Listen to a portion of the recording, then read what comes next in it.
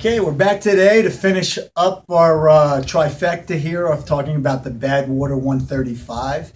And ta-da, I did complete the race. It took me 41 hours and 19 minutes to go 135 miles.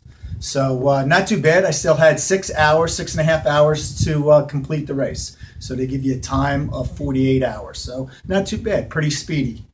But all in all, the race was just fantastic. It was kind of overwhelming at times. When you get there to the, they have a gymnasium where you go in, you sign up and you get your stuff. You see all these fit athletes.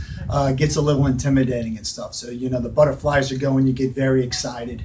And the race has 3 starts, a 6, a 7, and an 8 o'clock a.m. start. That's kind of, I think, to spread out the group. I was in the 8 o'clock start, which was nice because I was with all the elite runners. Not that I'm an elite runner, but I was lucky enough to be able to get and stand there with all the top guys. So that was pretty impressive itself. The beginning of the race, you know, I was pretty calm. Cameron gave me an avocado, and I don't know if that might be a new thing to eat an avocado before we start any long stage race, but it did work out well, calmed the nerves. So we took off. First 23 miles was up a hill, went up, or I should say a mountainside, where we would go up for 23 miles to 10,000 feet. Going up that was actually felt rather good.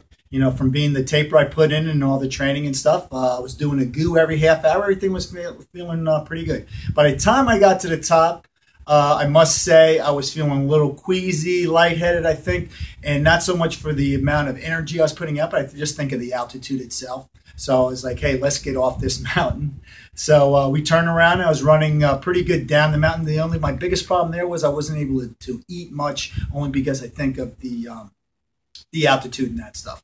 So I came down off the mountain, felt really good. The only thing is you feel the heat rise once again once we got down. And there was a nice, neat section to run through in Lone Pine. It starts in Lone Pine, California, and that's a movie history spot for old westerns. And they had this road closed, and the road, we were the only ones that got to go on the road. It was closed for us, and there was probably a 4 or 5 mile section of that. And it was just huge rocks. It was just gorgeous. And I know they filmed a bunch of the cowboy and Indian kind of stuff where they're hiding in the rocks and that kind of stuff. So really neat section to go through.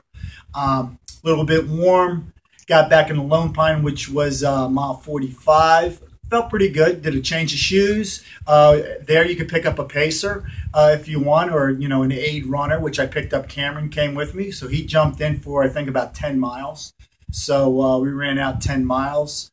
That felt pretty good. And we got to the other long climb. So Cameron stopped. He got ready to, he was going to do the long climb with me. That was at Cerro Gordo. It's a ghost town where you go from 3,000 foot or 3,500 feet up to 9,000. So it was like a 5,500 foot elevation within 8 miles. So that was pretty neat. It was all rocky. You had to bring your hydration vest, whatever food you were going to eat, that kind of stuff.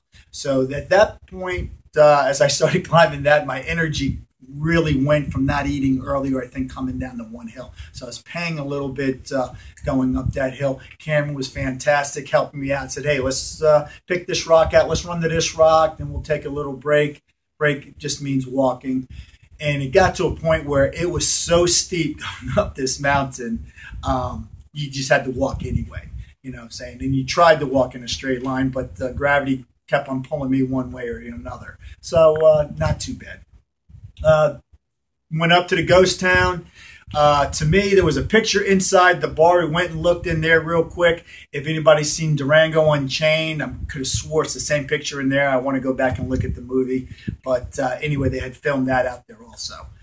Turned around, bailed off that hill, 8 miles down, took a break, had some soup, that kind of stuff, then got out onto the road, took off down the road. You go out to Darwin. It was a good 15 miles. Cameron took a nap in the car. My brother guy came out and ran with me for a bit. So everything worked out well. Turned around from Darwin. You go all the way back into Lone Pine now.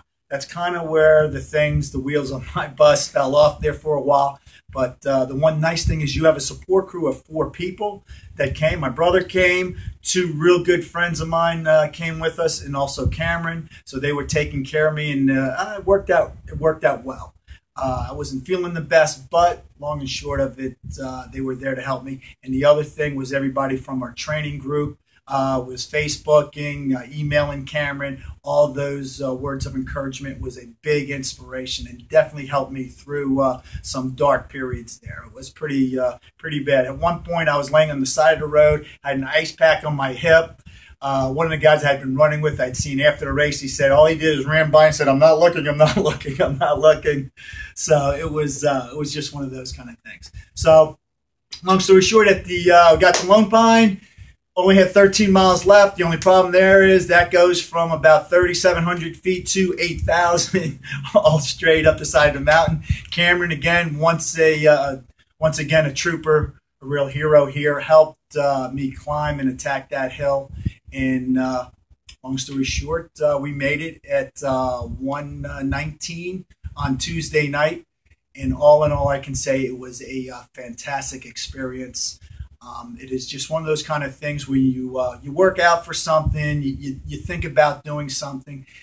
At times it does get hard, but when you have like the training group, those kind of people behind you, family and friends, the people that was there, it's really not that hard. It is, like I say, you left, right, repeat. It's pretty easy. You just keep on at it. You smile, you enjoy, you be with some good people. So all I would say is, anybody thinking of doing something or you're thinking something's too tough, it really isn't if you want to do it for one and if you got the people behind you to do it. So all in all, my Badwater experience was fantastic. I had a great time. We had a lot of laughs, some things I wish I can say, but, it was just a great time. So remember, running is easy, right, left, repeat. Just don't forget to smile.